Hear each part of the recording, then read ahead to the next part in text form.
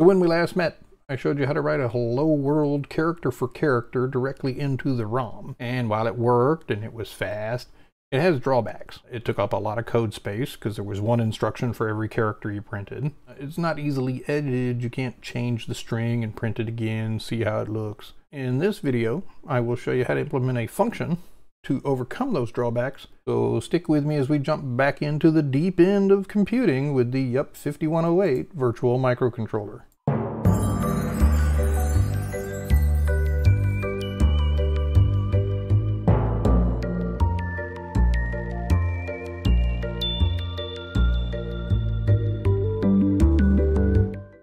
So here we are in the main screen where we're actually looking at the microcontroller at the three different levels: the desktop view, the component view, where this is our processor over here, and display and so forth, the actual internals of that processor box. As you can see, we're running around in a type loop in RAM, or in ROM, printing out hello world over and over again. Like I said, last time we did the edit directly in ROM.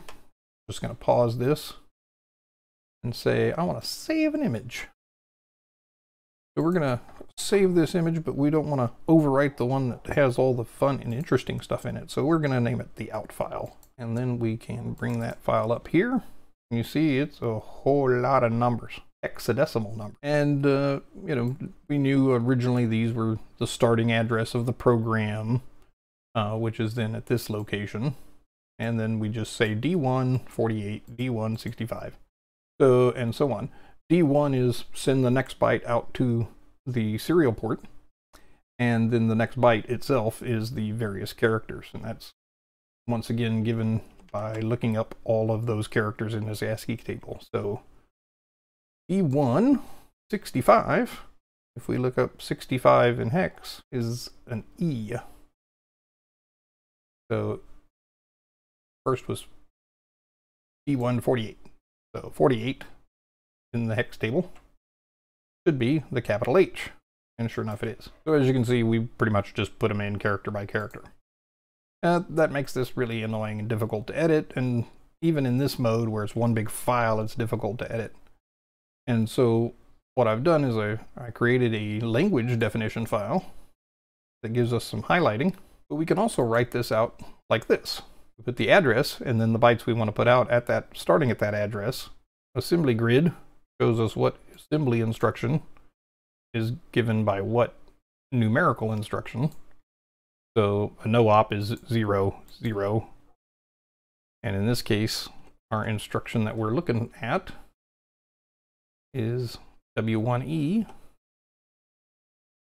Over here, W1E, which is D, and it's easier to see down at the bottom, D1. It's kind of like playing old school Battleship, if you will. And that converts the instruction, which would be an assembly instruction, into the machine instruction, which is the D1. At some point, we'll have an assembler. In the meantime, we still have to put it out character by character. That'd be the equivalent of the C function put character or put C, where we say we want to put the capital H out somewhere, usually on standard out. Standard out would be the screen. So we see this assembly instruction. We're actually kind of doing this in a mixed mode. This mode is, this line is the equivalent C, what you would write in C, minus the semicolon would be needed, but most other languages don't. Then you see the assembly instruction that we'd be writing, and then we see the actual machine instruction. So we're basically doing all the steps of a compiler going from C to assembly, and an assembler going from assembly to machine language. But we have to do those manually. So here's where we print our one character at a time, where we just put out each individual character, H-E-L-L-O, all the way down, until we get to the bottom. And right now we can make this next instruction one of two things. If we make it 0, 0, it's a no operation, as shown by our table. No op is 0, 0. Or we can make it the halt instruction, which is the next one down, 1, 1. So if we make it the halt instruction, we can actually see how many instruction cycles it takes to just print hello world one character at a time. Now it's not just going to take one instruction cycle per instruction. Each instruction takes a different number of instruction cycles. It's the nature of a complex instruction set machine. So we're going to put the halt there. Then after it finishes, we're going to have it jump off, not back to the start where we did there. This is the jump instruction. I think we covered this last time. The jump instruction is 80 if we're jump short, meaning jump to just the next 8 bytes or 8 bits, not jump 16 bits. So originally this was 08 and I just caused it to sit in a loop going around and around. Here we're going to cause it to jump down here to where we are actually going to print. It's not 50 that we want 40. That would make things go strangely. So we saved that file. Now luckily the Logisim version that we're using doesn't really care about all of this empty lines, empty white space. Anything after 2 blank characters is ignored on a line. We don't need a comment character for every line that we don't want to actually write to memory. So only the lines here in this sort of lightish blue are the ones that write to memory. Everything else is thrown away when we do the load. So we're going to print it that way once, where we print one character after another. Then we're going to go from here down to 40.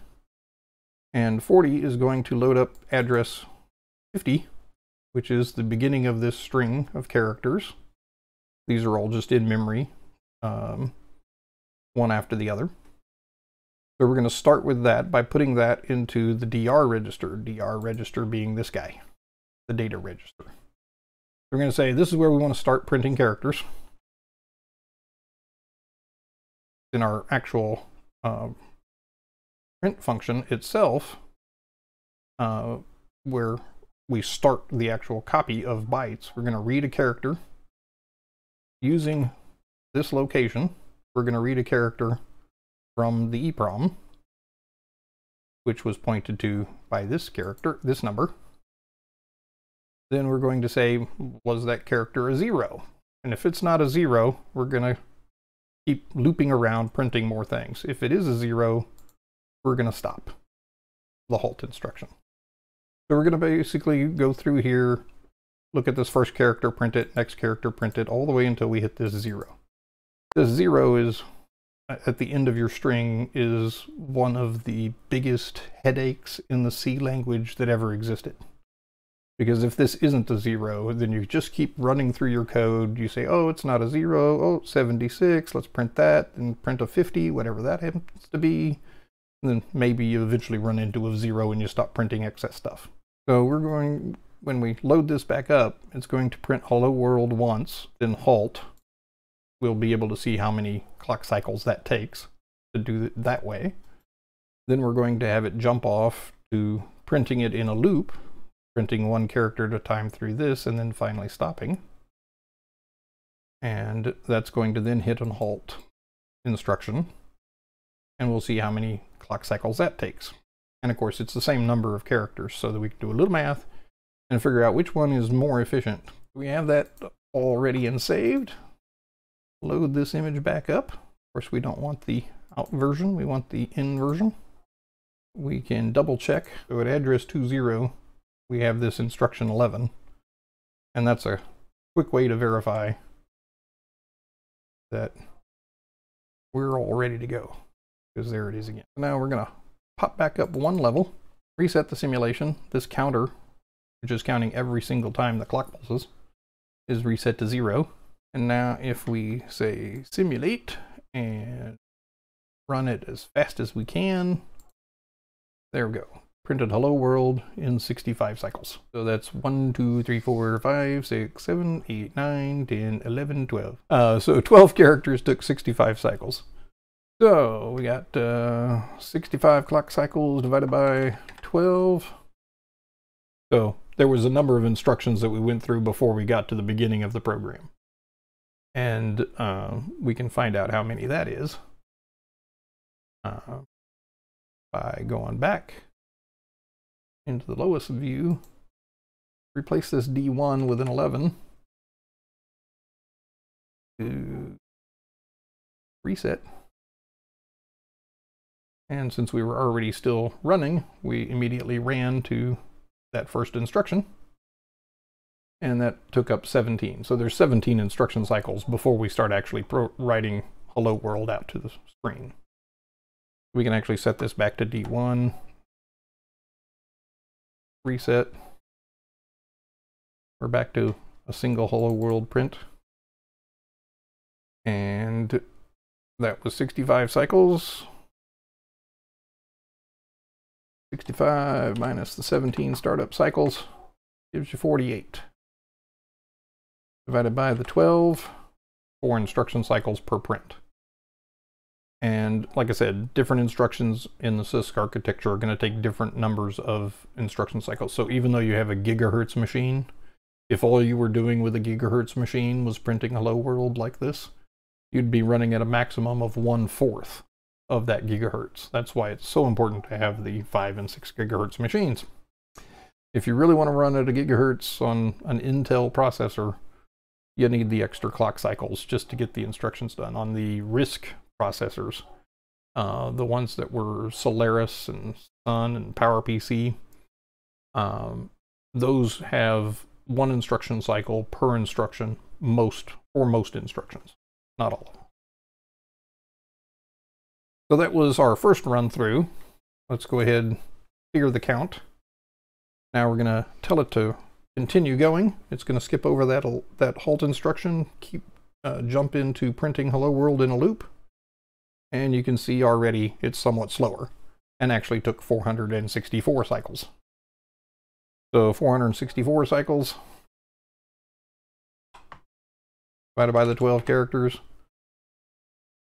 And there was also the jump that was involved there. So anyway, it's fairly a larger number of cycles per character.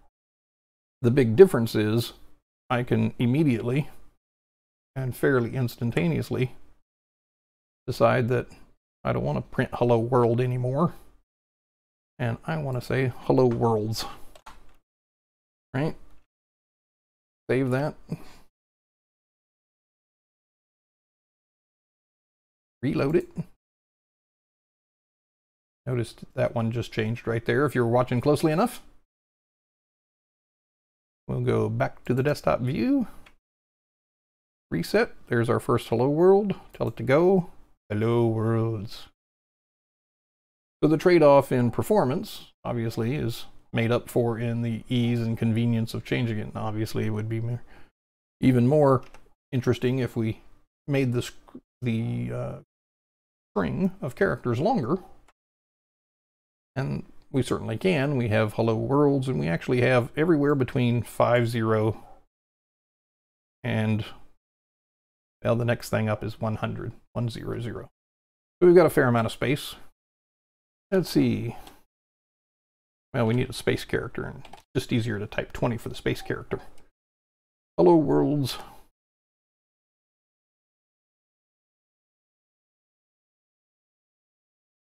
There we go.